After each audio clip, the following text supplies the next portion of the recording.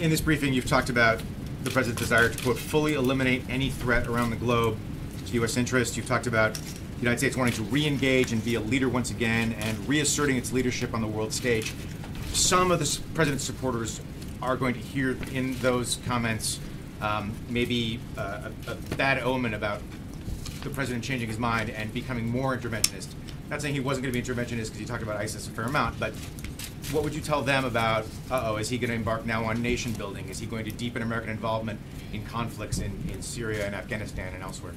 No, I appreciate that. I think that his priorities remain the same, but he's going to do what he can to make sure that he protects the country and our people and threats that directly affect the United States. I just want to get back to Olivier's point. I mean, why shouldn't President Trump's supporters, if he does decide to add more troops in Afghanistan, see that as running counter to what he campaigned on for so long? The notion of America first, the notion of, the fact that we're too involved in foreign entanglements abroad. He campaigned on that, and the way he's governed, I think, from what we've seen in Syria and from what he's considering in Afghanistan, seems to send a very different message.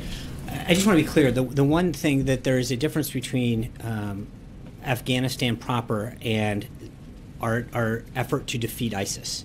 And that's one thing that he was also very clear on in the campaign, that, and as president, that he is going to do everything he can to fight radical Islamic terrorism, to root out and destroy ISIS. In some cases, if ISIS, where he has to go into Afghanistan, they may be synonymous at that point, but they are not always the same, right? You can be in, the goal is always going to be defeat ISIS, which is something that he's been very clear on with the American people from the get-go. But that all being said, let's be clear, with the exception of the piece that we announced today, that the president authorized yesterday, no decision has been made. So let's not get ahead of what that ultimate policy will be. On Afghanistan, because I think it's important what the president's thinking about. You've been implying that ISIS is a part of the Afghanistan equation. And what I want to ask you about is, as the president looks in Afghanistan, as a team presents him options, are those options primarily about whatever ISIS component is in Afghanistan, or the larger, more malignant issue in Afghanistan, which has always been the Taliban? Right. So there's, as you know, multiple missions going on to confront those multiple things.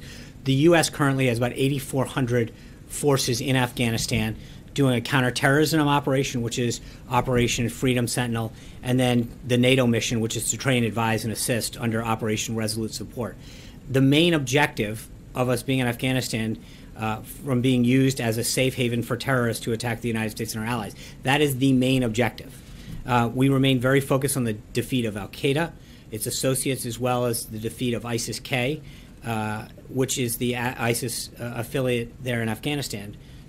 But that is simply put what the mission is going forward.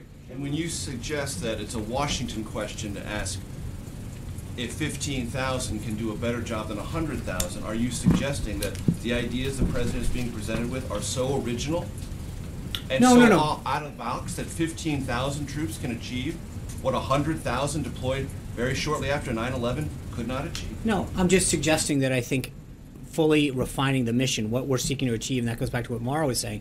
What is the exact objective? How far away are we doing it? What's the time level that we have to have? Can we grow the Afghan force? Is there there are several things that go into a strategy.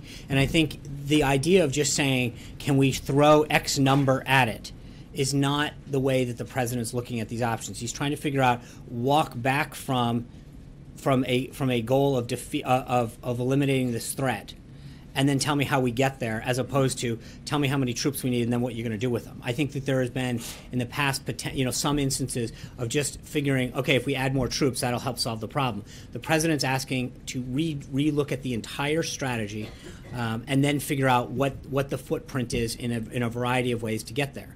That is a different look at what the strategy is versus what it had been.